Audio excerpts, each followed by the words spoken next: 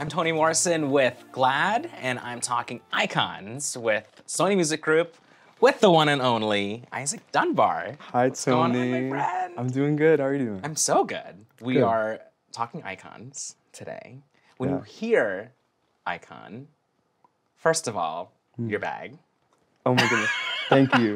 Her name Iconic. Her name is Ruby. Okay. I love her so much. She's going through it today, like I said earlier. Awesome. But everybody has those days. If you're not going through it, you're not doing it right. Yeah, do you see it? I love it. But when you hear icon, what words come to mind for you? Bravery, Okay. legacy, Ooh. a disruptor that can also like unify at the same time. Okay. I would say those 4 words. There's a lot of intention there. Yeah. So going off of those words, iconic people. What comes to mind for you? Bowie. Ooh. Bowie, Freddie Mercury, Okay. Elton John, Prince, Madonna. There's so many. I love my icons. What makes that group of people iconic for you? Like I said, they disrupted but also unified. There were things going on at the time that were completely like contrary to who they were. And they were able to go in being very brave and change everything. And through that, I think that's what makes them icons. Has this group of people also inspired your music? Yeah. In what ways? Sonically, the instruments, especially from those certain eras, I love nostalgia and incorporating that into my music. I love doing it. I love that. And you know, across Thank you. across the trajectory and I guess you could say spectrum of queer history, you know, is there an era that resonates with you? It sounds like with the artists that inspire you that there's a piece of them that sways into a certain era that might inspire you. Definitely. The 70s, for sure. Everything that was going on. Yeah. Very inspiring for what I'm doing today. The fashion, the music, the way that artists would express themselves is so inspiring to me. Let me talk about you. Yeah. What's your vibe? How would you describe Isaac Dunbar as an artist or even just a person? Very free. Okay. I like to break rules, I feel. I like to rebel. We have a rebel little on bit. our hands here. Yeah. But I think it's so important, especially if you want to create something that's special and catches attention. I would describe it as very free and fluid and rebellious. We're gonna get into this rebellion of that is within you, but I want to talk a little bit about your art, your craft, music. What set you on this path so early on for you? Well, in I think 2012, Gaga announced Art Pop. Yes, and Gaga. I was like 8 or 9 at the time, and she tweeted out some producers she was working with, Madilyne and Zed. So good. They really caught my attention. Yeah. And so I studied Madilyne's music, and he makes, or at the time, he made very like disco-y music with a lot of French influence. He's French. And I found out the program he uses, FL Studio, and I taught myself how to produce through like YouTube tutorials and reproducing my favorite songs and learning synthesis and like how to create any sound I want through like synths. And that's how I got started. And then honestly, the lyrics didn't come until I was about 11. At first, I was just making instrumentals, almost like EDM music, somewhat. Still with like a lot of melody and chords. And the lyrics came at 11. I started writing just about like random things, and I love to create like worlds and stuff when I got home from school. Yeah. I was really just obsessed with going home after school, having an escape, and being able to create music that I found solace in. And at the time, it was that EDM stuff and that French house. I think really like hardships and needing an escape was the catalyst. At what point do you feel you were able to combine your queerness with your art? And what was that experience like? And I see your reaction right now, and it's... You know, it was never conscious. It wasn't conscious.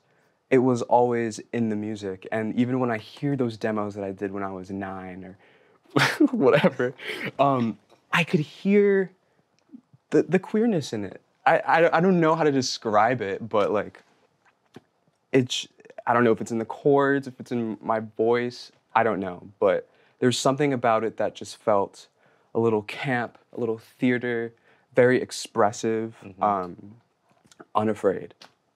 I love that. Speaking of unafraid, I want to read the first line from your song Bleach.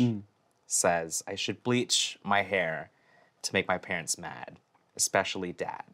That really stuck out for me, and it was the first line. But it's everything after that, I feel, in the song and in that really fun music video. Thank you. Was just so intentional, but also rebelliousness as well. Tell me a little bit about that in that song. Oh yeah. Honestly, when I first made Bleach, I had made like this chord progression, and that was the first line that came out of me, period.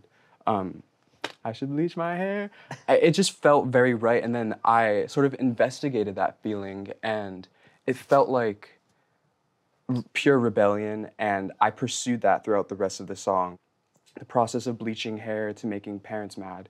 I mean, we're doing things that were like Gen Z. I don't like saying that, but like Gen Z. We're doing things that seem a bit out there to people that may be older sometimes. Right. And in order for there to be change in the world, people have to be uncomfortable. And if that means making your parents mad, so be it. Yeah. What is it about creating and crafting that song? Was like your favorite part?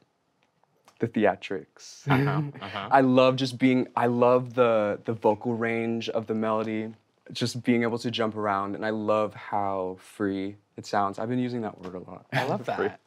I love all the words here. Free, sonic, I love it.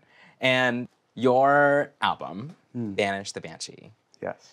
Who is the Banshee, and why are we banishing them? And also, what an incredible album title. Thank you very much. The Banshee is an alter ego I made for this record. The Banshee is a very theatric, comical but dark, very blunt character. And I sort of use this character to tell certain tales about my life. And you asked why the Banshee is being banished. Well, that whole title is from the concept song called Banish the Banshee. And that whole song is a metaphor for me feeling like a black sheep for a lot of my life. I mean, I grew up in a pretty religious household. I was gay, black, not in a space surrounded by anybody like me at all. I grew up in Massachusetts. So it was a really interesting experience growing up as me, I guess. And as the Banshee, I felt banished, but I don't want that to sound like I'm a victim. I want to reclaim it.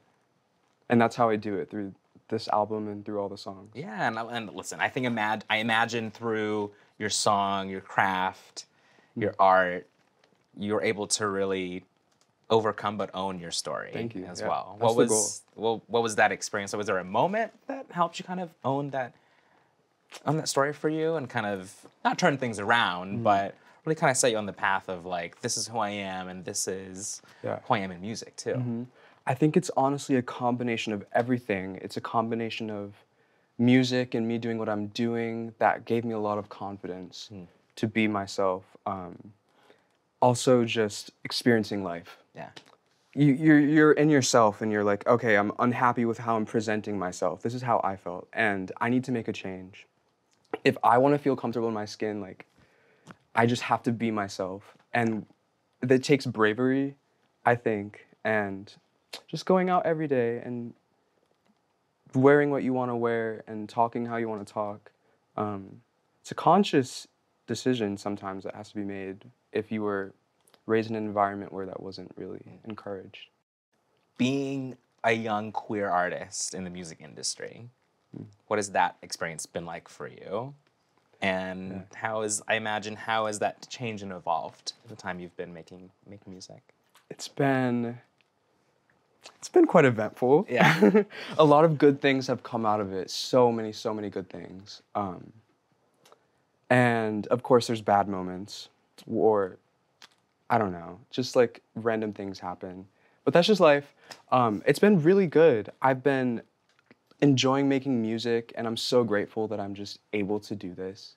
It's the only thing I can do. I don't think it's the only thing, but you're doing pretty good. Honestly, it's like it feels like it's the only thing I can offer. But anyways, I have had a pretty good experience so far. I'm at a point in my career where I'm able to go out and do things. I know a lot of people like can't do that. But so far, so good. I love that. Yeah. I love that, and I can just see the smile and the vibe. The vibe that you are just outputting now is just electric, sonic, I should say. Oh my goodness. I mean, when it comes to, queerness and visibility and even a sense of belonging, do you feel like you are a bit of this representation that you didn't have growing up when you were younger? I think so. Growing up, I was a very spacey child, very sensitive. Okay. Very into like art and stuff. I needed something that could give me confidence and strength to go out and do everything that I loved. And so that's what I want to be, the icon for myself that I needed. I had Gaga, of course. She was my icon growing up. She still is one of my icons. And now if I have the opportunity to be able to express myself and be a source of solace for people, I mean, it's the best reward that I could possibly ever get, it seems, in life, period. And a lot of times, LGBT issues and people tend to be hypersexualized or conflated with sex alone. I think in the music industry, there's that as well. There's just a one line of thinking. I love your genre of creativity because it unlocks so many different facets. Thank you. When you talk about theatrics. In addition to your art and what you're making, how do you feel we can unlock it for people to think multidimensionally as well? All it takes is representation and seeing.